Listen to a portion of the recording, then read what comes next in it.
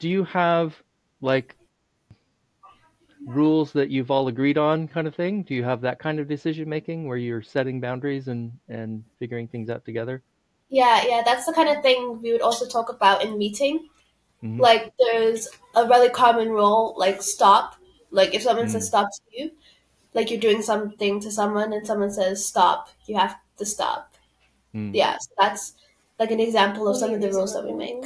Huh? Only reasonable rules. Like yeah, mostly nothing only like you have to line up outside whenever you're cold or something. Yeah, more like rules like to keep everyone happy and like stuff like that. Right on. One of the things that a lot of people are dealing with around the world are like you obviously have some kind of computers available. What's the relationship to screens, like devices or computers, or how is that handled? Like, do we have any screen time limits, or are you allowed to use your own stuff? I wouldn't say we have a lot of screen time limits. Like, if someone wants to sit there on their phone, then sometimes they just don't want to communicate. But if you ask them, do you want to come join us in something, or if they want to ask someone if they want to do something, then you can check out. But I think most people talk a lot of the time.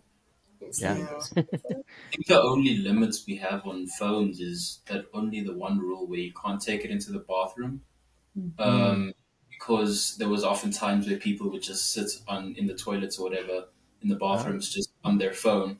So just to stop like the hold up of people, that's the only rule we implemented with the restriction of phones or devices. Yeah. That's the only one. Right on. There is one more, but I think it just doesn't come up, so people sort of forget about it, which is that you're completely responsible for whatever content other people are exposed to through lyrics or visuals, that if you're going to be viewing or listening to something inappropriate, then you need to do so completely privately. But it just doesn't seem to come up because I think people are generally pretty reasonable with what they're using on their phones. Right. And yeah, I love saying to other staff, we often smile to each other. We stand there on the patio looking at all this activity on the lawn and up the tree and in the bush, making clubhouses, and we say we just love how these kids are using their unlimited screen time. Yeah.